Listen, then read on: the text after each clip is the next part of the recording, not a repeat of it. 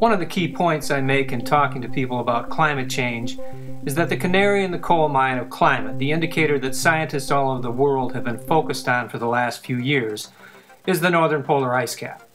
Since 2007, the steady decline of the ice cap has accelerated rapidly, and scientists say we have entered a tipping point, with the ice cap racing perhaps 60 years ahead of the most pessimistic models.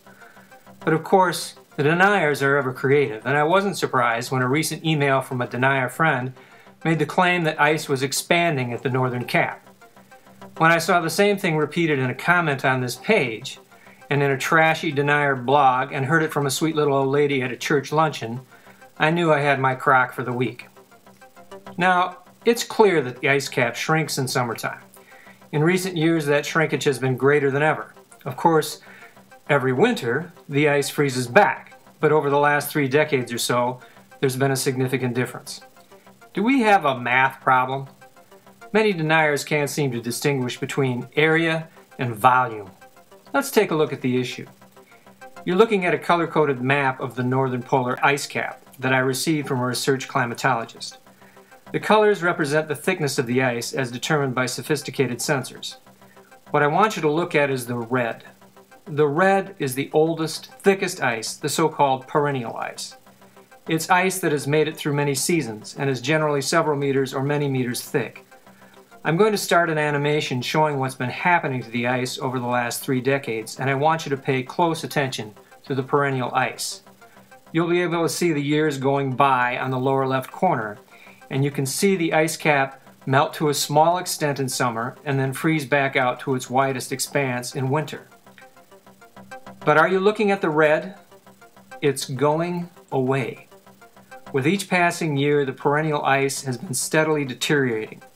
As the winter ice freezes back, it tends to freeze back much thinner, more fragile, and subject to melting in the coming year. It's a downward spiral, a self-reinforcing cycle in which the Arctic ice continues to lose mass. When it freezes back in winter, it tends to look not so much like this, but more like this. So where do you go to get good data on snow and ice? Well, here's a clue. How about the National Snow and Ice Data Center? When you go check out what the actual experts say about the data, you get this. Because we had a cold winter, the public might think things have gotten better, but the loss of the perennial ice says they're not getting better at all. And 2008 represents the lowest volume of Arctic sea ice on record. And in addition, the Arctic ice is in its death spiral. So that's the difference between area and volume. But if you do want to keep track of the area of ice, the NSIDC keeps a running graph at their website. I check on it often, and here's what it shows now. For the current Arctic sea ice extent, defined as the water with at least 15% ice cover, here's the average for the period 1979 to 2000. You can see the extent shrinks in the summer and goes back up in the winter.